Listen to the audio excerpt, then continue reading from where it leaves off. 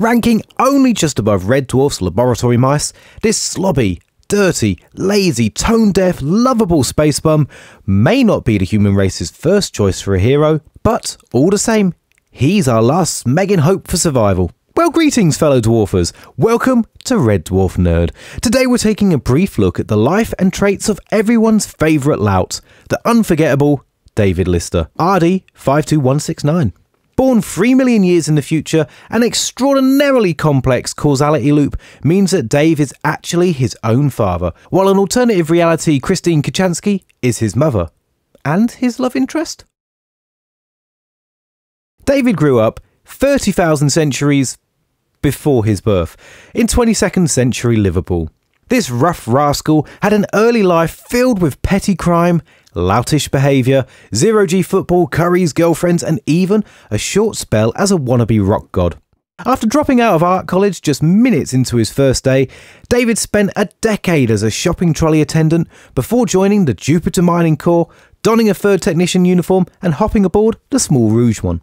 On board, Lister was subordinate to and bunked with the chronically underachieving, yet hopelessly ambitious second tech Arnold Rimmer, BSc SSc. This definitive cosmic odd couple were given the rather less than vital responsibility of maintaining onboard vending machines, a task taken more than seriously by the inept Rimmer, while the quite bright Lister's enthusiasm for this task was all but non-existent. It was during these early few months aboard that Dave fell in love with Officer Christine Kochanski and decided she needed to be part of his plans to one day farm horses on Fiji. Accounts differ somewhat here, with early seasons limiting their relationship to merely flirting, while later seasons describe them dating for several weeks. Just 8 months into his time on board, Dave made a decision which would shape every part of the rest of his life, would save the human race from extinction, evolve an entirely new sentient species, and give us 30 plus years of comedy gold. That decision? He bought a cat. And here we get more differing accounts of events. In the early seasons, it merely seems Dave just foolishly bought a pregnant cat for a bit of fun, named her Frankenstein, included her in his Fiji plan, snuck her aboard, and was stupid enough to let incriminating photos make their way to the captain. Season 7's retelling of events presents the cat as an impulse buy to help Dave get over his breakup with Kochanski, while the novel, Infinity Welcomes Careful Drivers, puts a whole different spin on events.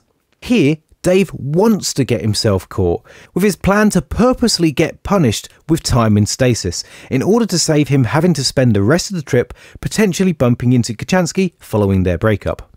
Whichever version of events you prefer, the ultimate outcome is the same. Dave chooses not to hand over the cat for dissection and gets 18 months without pay in stasis, where he's essentially frozen in time without even noticing that a moment is passing by. However, as we all know, those 18 months got somewhat extended when, following a deadly radiation leak which wiped out the remainder of the crew, Holly, the ship's AI, had to keep Dave in stasis until the radiation dissipated. 3 million years later. Dave emerges to find the once packed ship, now populated by just the now senile Holly, a holographic version of the long dead Rimmer, a humanoid cat evolved from Frankenstein's kittens, and Dave himself, now the only living survivor of the crew, and presumably the last living human in the universe. From here the capers begin in earnest, with the boys finding themselves travelling through time, jumping dimensions, battling monsters, battling each other, and getting up to years of adventures for our amusement. Dave even gets a spell as a deity.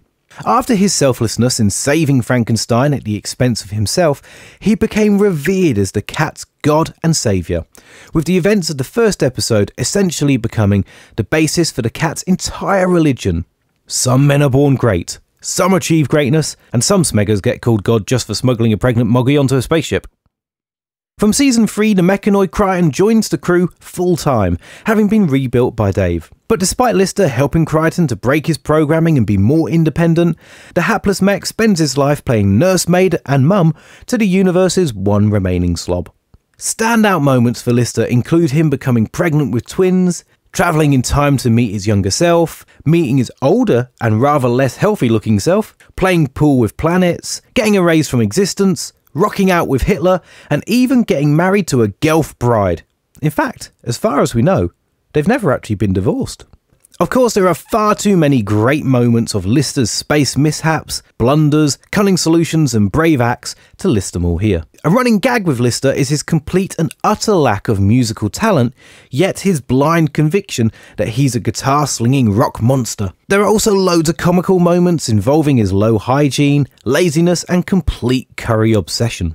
So Lister is the last surviving human, lazily bumming around space 3 million years into the future, surviving on curries and lager, yet, when trouble shows up, he can be smart, resourceful, and willing to put himself in harm's way for his friends. So Dave Lister, he's pretty cool, he doesn't take any smeg, and even though he's disgusting, sometimes he can be quite brave. Well, thank you all so much for watching. I hope you like this new style, doing a quick analysis of one of our favourite characters, and there's plenty more coming because we've got plenty more characters left. So if you want to see more, make sure you hit the subscribe button so you know when the next episode is out. And if you want to know exactly when that episode comes, then hit the bell icon as well. Give us a like if you've enjoyed this one. Leave a comment of anything you want to say or anything you want to ask. Thank you so much for watching. I will see you next time, Smegheads.